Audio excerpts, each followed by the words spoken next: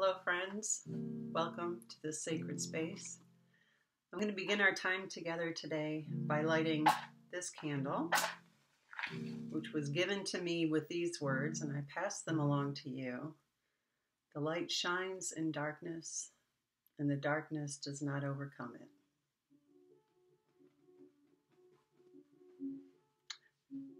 And I don't mean to start on such a dour note, but I do find myself in a place of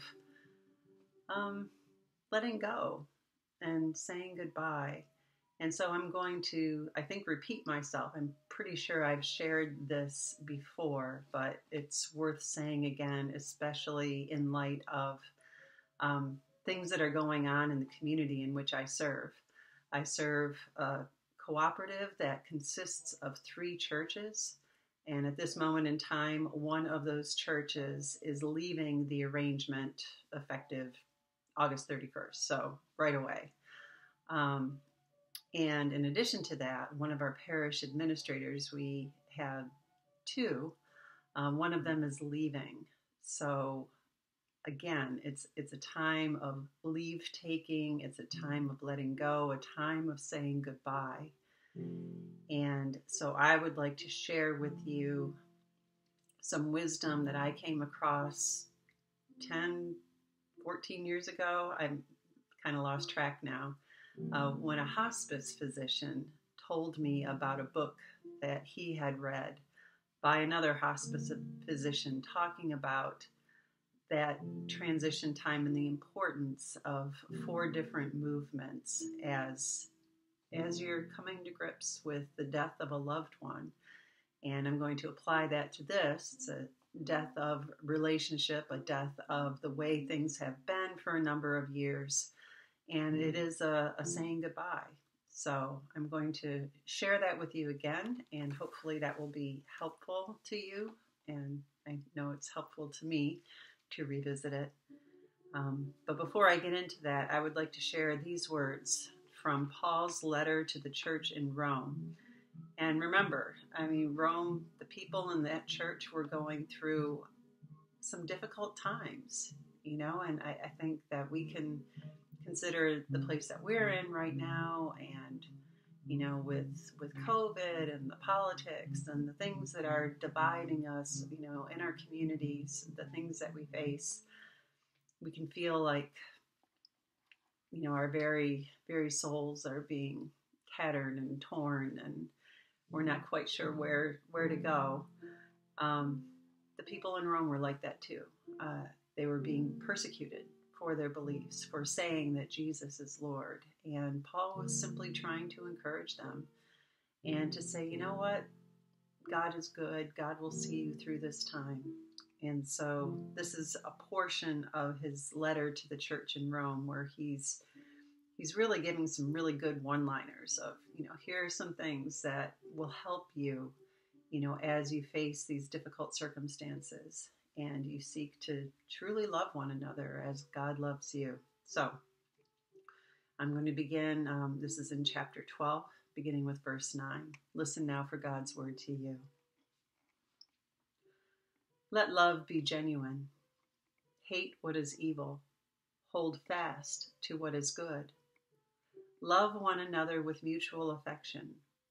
Outdo one another in showing honor. Do not lag in zeal. Be ardent in spirit. Serve the Lord. Rejoice in hope. Be patient in suffering. Persevere in prayer. Contribute to the needs of the saints. Extend hospitality to strangers. Bless those who persecute you. Bless and do not curse them. Rejoice with those who rejoice. Weep with those who weep. Live in harmony with one another. Do not be haughty, but associate with the lowly. Do not claim to be wiser than you are. Do not repay anyone evil for evil, but take thought for what is noble in the sight of all. If it is possible, so far as it depends on you, live peaceably with all. The word of the Lord. So I share that grocery list with you, if you would, this discipleship grocery list, simply because I think it fits well with this wisdom about how to say goodbye, how to take your leave in a way that leaves peace. That's a thing that we say so much, in the Lutheran liturgy is peace be with you. And to me, this is a method of embodying that, of being able to leave and leave peaceably, to live at peace with all. So here they are. The first is simply gratitude.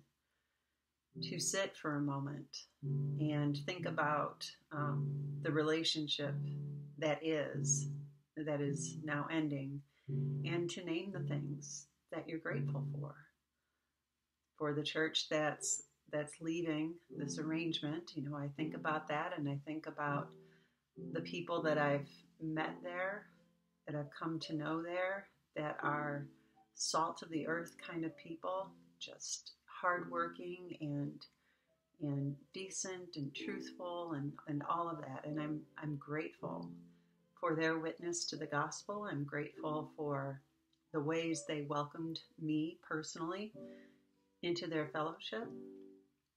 And I guess I'll leave that there.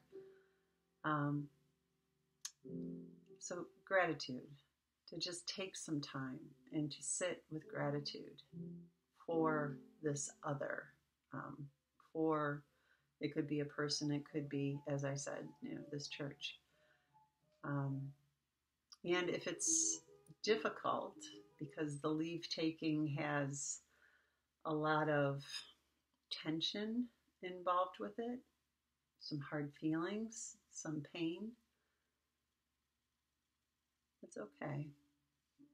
You might not feel grateful. In fact, the thing you might be grateful for is, thank God the relationship is ending. And that's fine. But to find that place within you, that place of gratitude, to be able to give thanks to God. Be who you are.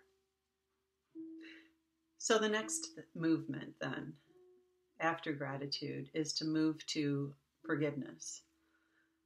So that might be where this comes into play, if there is some pain, where there's some hard feelings. But to both ask forgiveness and to offer forgiveness. So for myself, with relation to this church, I could say that I would seek forgiveness for the ways that that I was not available to them, for the ways that I, the sins of omission, that I wasn't helpful to them in ways that were needed and necessary. As their pastor, I did not provide adequate leadership to them. And I'm sure each person there could come up with an instance of that. And I do sincerely seek and ask forgiveness for that, for the ways that I've let them down. And I can also offer forgiveness for the ways I've been hurt over the course of our relationship. Things that people have said that I took the wrong way, that I took personally, that I don't know if the other would have intended it to be mean or helpful criticism or who knows what. But there are times when I'm not at my best and I hear things and I think, oh, great. But the reality is we're human, so I can extend forgiveness to those who I perceive have wounded me, have hurt me. And I do ask God to forgive them. So the next movement is love, expressions of love, which will be probably kind of similar to gratitude. But I'm thinking about like in a hospice situation with a family unit, to be able to say to the other, I love you, is something that's very meaningful at the deathbed. It can be very meaningful in the ending of this relationship with this church as well. To simply say, you are my brothers and sisters in Christ, and I love you. I care for you.